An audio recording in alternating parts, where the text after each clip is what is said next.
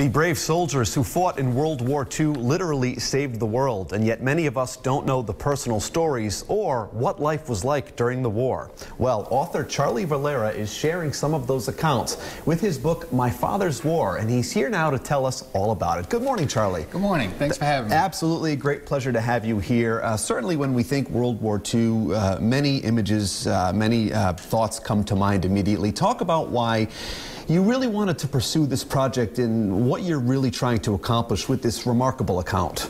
Well, you know, when my father died, he hardly ever talked about World War II.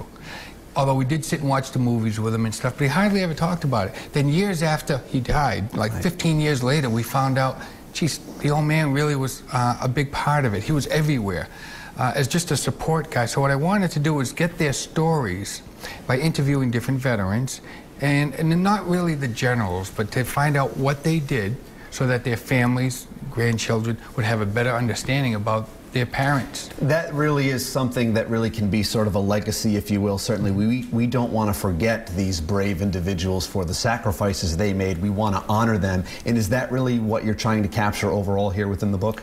Yeah, it's not just to honor them, but to get a better understanding. You know, we're going to honor them is a byproduct of understanding them. So I wanted people to understand what the details were like. What was it like to be marching behind a tank while they were shooting at you? What was it like to sleep in a foxhole? Did you really do that? Or is this just a black and white clip? These people, they were amazing. And they just kind of kept it to themselves for all these years. And when you're interviewing these individuals, what's going through your mind? Are you totally taken aback? Are you just sitting there speechless? Have they rendered you to a point where you don't know what to say? What's it like for you interviewing them? Well, you know, it's funny because what I've done is I've set up a video camera to interview when I interview them, because, yeah, I get all caught up in it. It's like, you're kidding, you did that? Oh my God.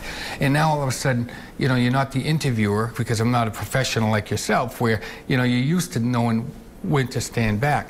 So by having the video camera on them, I was able to go back later and not paraphrase, but get it firsthand. Sure. And it's okay if I get caught up, because I have it all on tape. And talk about the response. I mean, certainly the book is out there. You can hold it in your hands. It's tangible. We can read it. But talk about what the response has been like so far.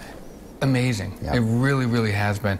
You know, when I did this, I was concerned about the family, and I wanted to make sure that they were going to be proud when they read this book and learn about their families. So they've reached out to me in an incredible way.